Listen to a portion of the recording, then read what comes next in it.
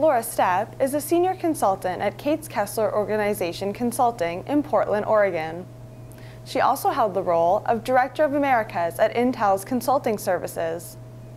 She spoke with us at a recent Strategic Capability Network event in Toronto about building the internal organization design capability within HR. Why is organizational design so important for HR? I think HR often has an obvious role to play in solving kind of people problems, and I would say that's our comfort zone. But I think if a HR wants to be a more strategic partner, if it brings expertise to the table around how to help the business organize itself to deliver on the strategy, it has an opportunity to add more value. And because we're seen as the people, it's not too hard to jump over the bridge and say, well, we're also the organization people. You know, we're not just about individuals or how individuals get along. We're also about how the organizational system works. Can you explain what organizational design changes occurred at Intel? Really, our story started when we were coming out of a significant set of cost cutting with HR. So we had a couple of years where we did significant reductions in HR, about 40% of our headcount we had to reduce. That led us to a couple of years where we were really focused on delivering core HR services very well. However, at that same time, kind of a couple of years in, we had our leadership team thinking to themselves, have we stepped back too far from our position as strategic partners to the business? And that then led to a conversation at the HR leadership team level around the question of how we should be adding strategic value and whether we were or not, as well as what they really wanted to do with org development as a piece of our function. Ultimately, that conversation led to reframing our own question about org development to being a discussion around what problems we wanted to help the business solve.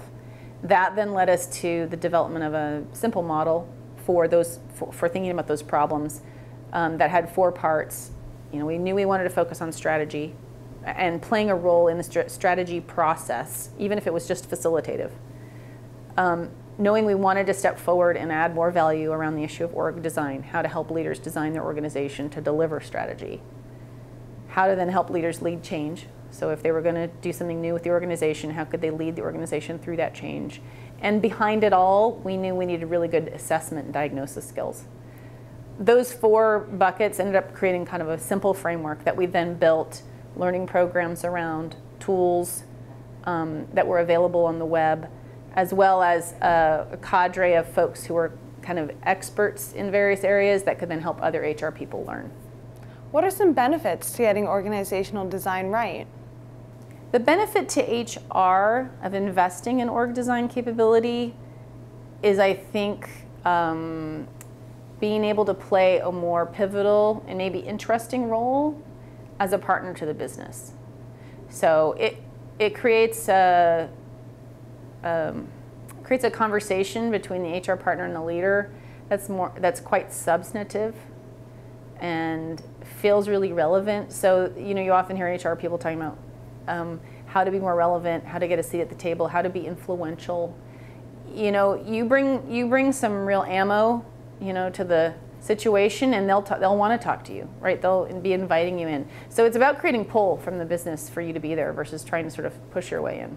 So I think there's some real value to HR partners professionally, from a challenge perspective, from a value perspective, just feeling like they're adding value, lots of benefits. To the business, you know, I think there's a huge benefit by really approaching org design not as a back of the napkin activity, but as much of a disciplined business practice as financial budgeting is, or as developing a strategic marketing plan is. They should approach their organizations with the same care and discipline that they do the other aspects of their business.